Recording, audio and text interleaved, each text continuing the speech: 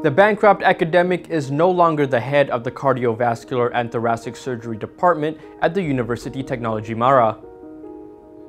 A check on the institution's website showed that Zamrin Dimon is now the head of the department.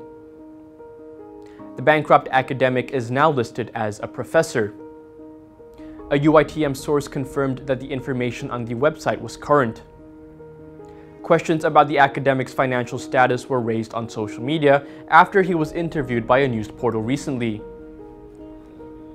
The insolvency department confirmed that the academic had been declared bankrupt in 2014 and remained undischarged as of April 25th. UiTM previously defended the academic's appointment, saying the insolvency department had granted the university conditional approval to hire the individual.